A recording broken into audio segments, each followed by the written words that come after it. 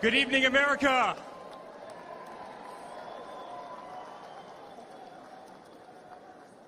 Eight years ago, my father sat our family down. He spoke of a nation in decline, of dreams slipping away, of a future endangered by failed leadership and broken promises. It was in that moment I knew my father had made a decision that would forever change our lives. We realized he had chosen to step into the arena, to fight for the soul of America. He decided to leave behind the comforts of an unbelievable business empire, to leave behind everything he had ever built, to answer the call to serve our nation. Unlike his predecessor, it was not a decision born out of necessity. Unlike the current president, it was not a decision that would enrich his family. Rather, it was a decision made out of love for this country and a deep concern for America's future.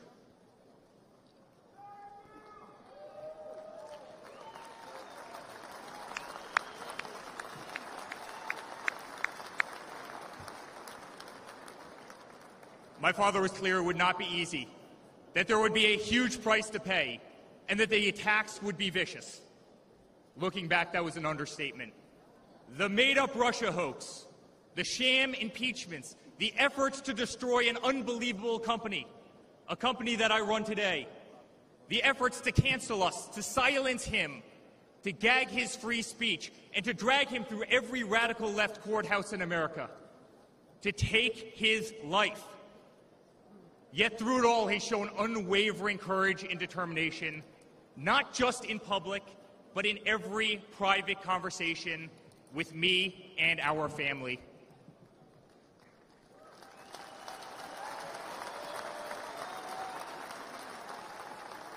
He stood tall, fueled not by personal ambition, but by a profound love for this country and a love for all of you, the American people.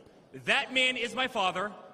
That man is the 45th president and soon-to-be 47th president of the United States. That man is Donald J. Trump.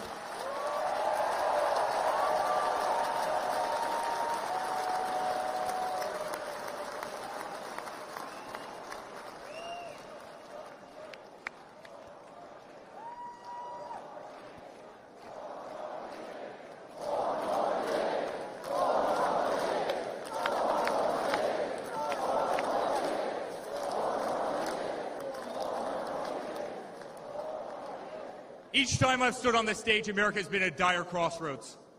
In 2016, many people began to doubt the promise of America. Our economy was struggling. Jobs were scarce. Our standing on the world stage was weak at best. Veterans were forgotten. Our military was in shambles. Our educational system was broken, ranked 30th in the world.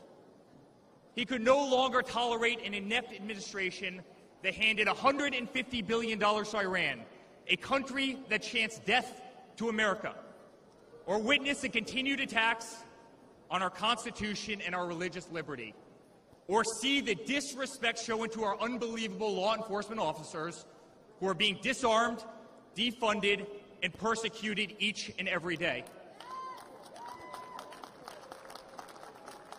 He could no longer stand to see words like Christmas stripped from public use, or the Pledge of Allegiance removed from our schools. But my father saw potential where others saw despair. Donald Trump built the New York City skyline. He did so during a time when businesses were turning away from the city he loved. Crime was rampant. The streets were dirty. But he had the Midas touch, and he turned those streets and neighborhoods into gold. He faced every challenge with tremendous vision and grit. As he did during the 2016 election, he rolled up his sleeves. He remained unapologetic.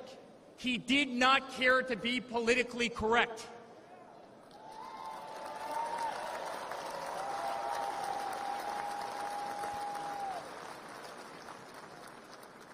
He restored hope. He restored a voice to millions of Americans who had been ignored. He restored the American dream. Under my father's leadership, the economy climbed to record heights. Jobs were created at an unthinkable pace. Unemployment reached historic lows across all demographics. Wage growth soared. He cut taxes for hardworking families and businesses. He slashed regulations. We saw the greatest 401k increase in American history.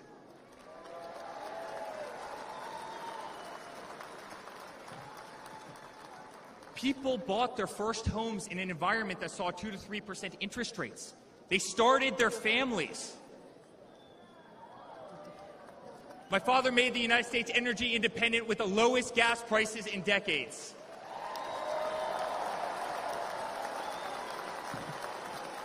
My father made the United States safe. Our borders were closed. There was peace in the Middle East. Soleimani, al-Baghdadi, the terrorists were dead.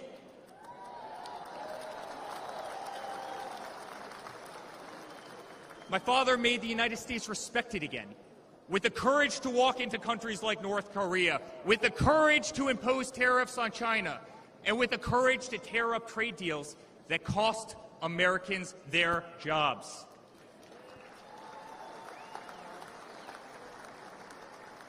He brought manufacturing back to America. Small businesses flourished. He did what he promised. He put America first. We were winning. Donald Trump made America great again.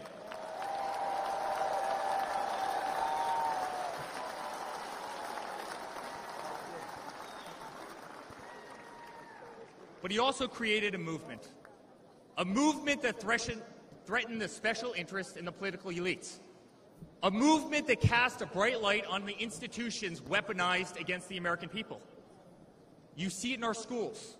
God bless the moms who fought back.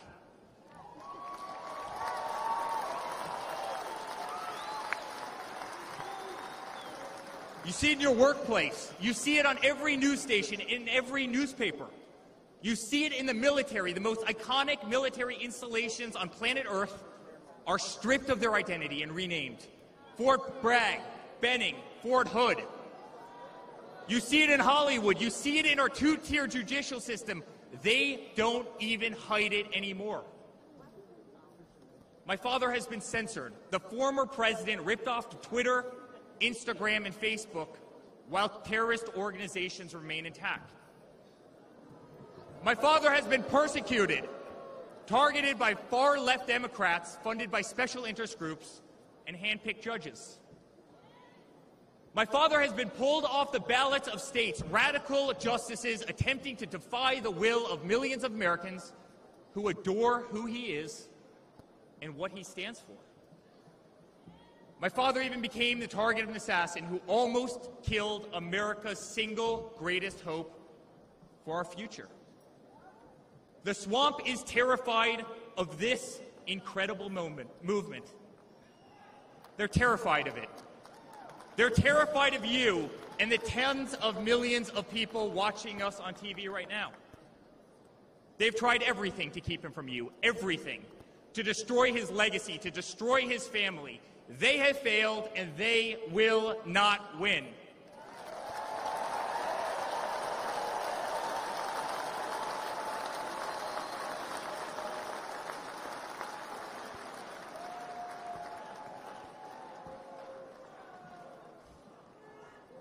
I love my Florida delegation right here.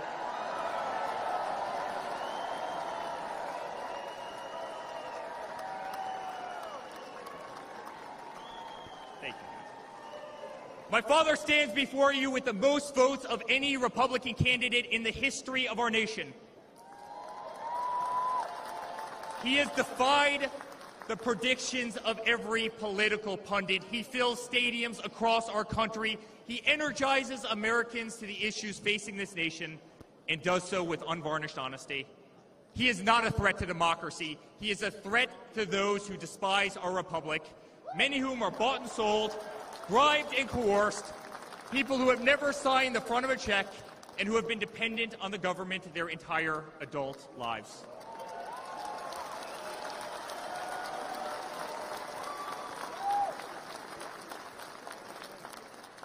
Today, as it was in 2016, America's at that crossroads again. Energy prices are soaring. Interest rates are crippling. Everything is unaffordable. The U.S. dollar has been diminished. Inflation has made it impossible for Americans to live, to save for their future.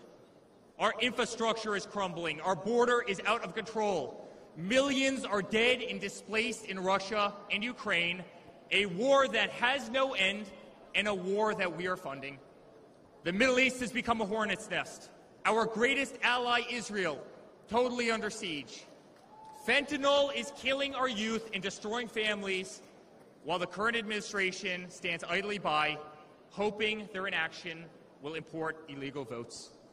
Crime terrorizes our cities and our suburbs as far-left policies handcuff police. Male athletes, guys my height, 6'5", are swimming in women's sports.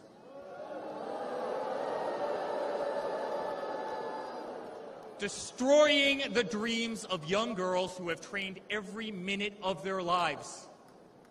We no longer trust our elections. We no longer trust our judicial system. And we no longer believe that our government is working in our best interest.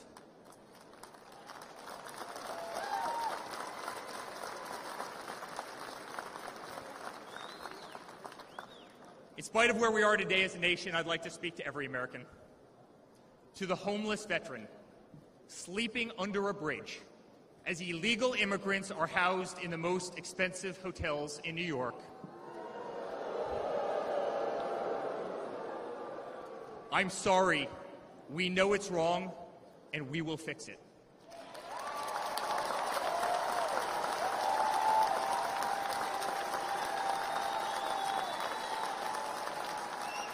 To the single mother who can no longer afford her rent, afford groceries, and has been forced to work 3 jobs, I'm sorry.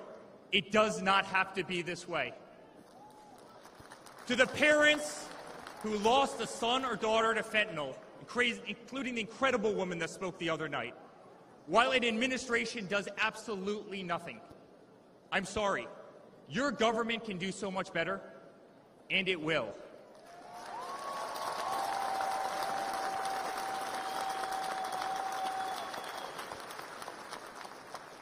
To the children who are being brainwashed instead of learning the fundamentals in school, I'm sorry. There are teachers who care, and my father will empower them.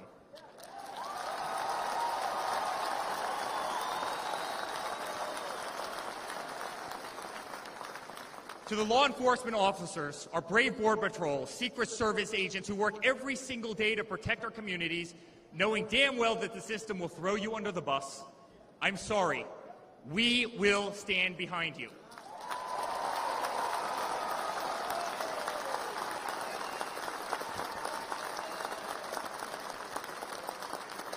To commuters often petrified to take a bus, take a train, or walk the streets in cities across our nation, I'm sorry. That man right there will fix this.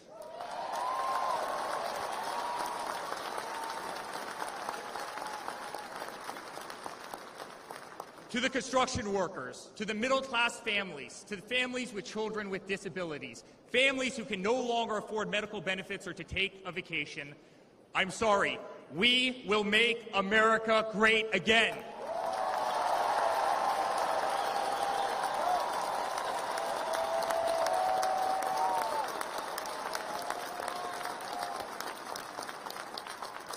And to my father, who has been ruthlessly silenced, slandered, and attacked by a corrupt administration, I'm sorry. We know, and America knows, that they're not just after you, they're after all of us, and you just happen to be standing in their way.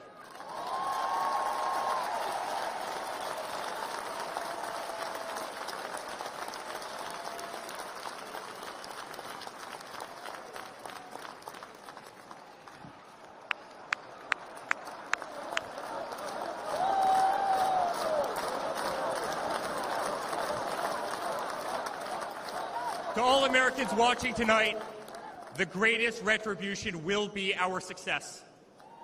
Success not just for ourselves, but for our grandchildren and our children. Under President Donald J. Trump, the swamp will be drained. America will be respected. Our cities will be safe. Our streets will be clean. And our border will once again be secure.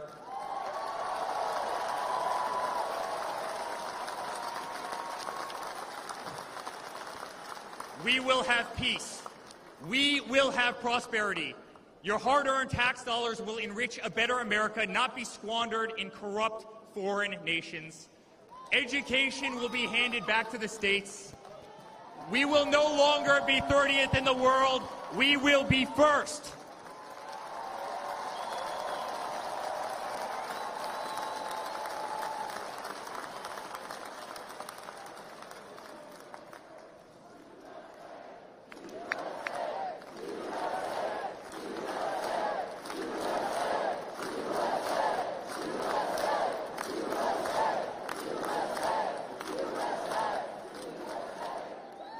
Our children will understand family, our children will have values, and our children will love God.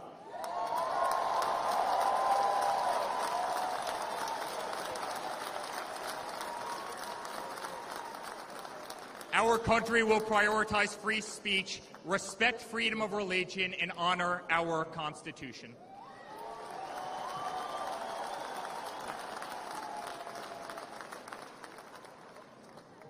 As his son, I've never been more proud of a person in my life. A man who has defied all odds more than once. A man who believed in the promise of America when others turned away. A man who saw a nation in need of a champion and answered that call with unwavering determination and courage. A man who survived a bullet that was intended to eliminate him permanently from our future and from our family. Never have I been more proud to be a Trump.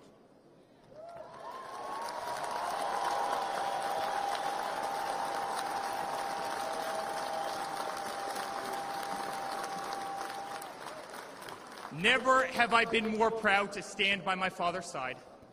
I remain incredibly honored to be part of this journey, a journey with all of you, a journey to save the greatest country on earth, a journey with the most incredible people I have ever met.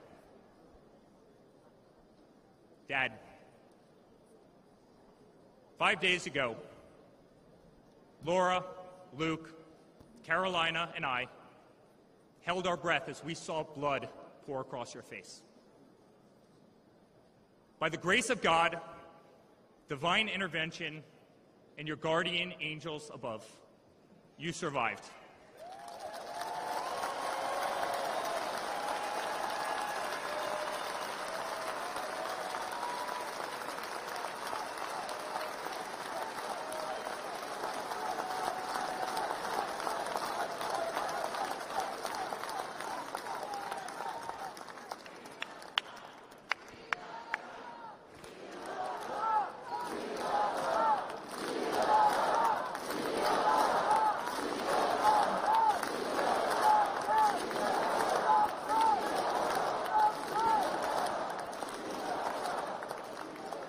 You are the greatest fighter I have ever seen.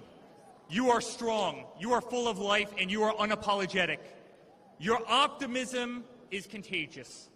Your backbone is unbreakable. Your conviction to fight for what is right and against all that is wrong is truly next level.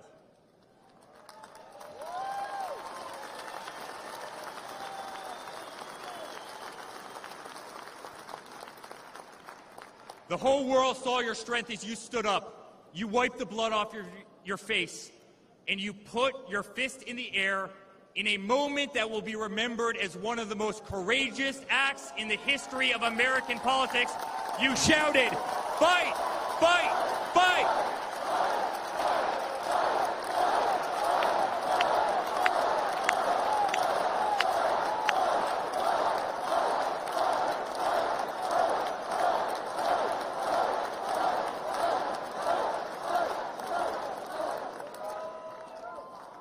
I'm honored to be your son. I'm honored to speak to our great nation tonight. You are a true leader. You epitomize strength. Our country loves you. Our country appreciates you. Our country misses you.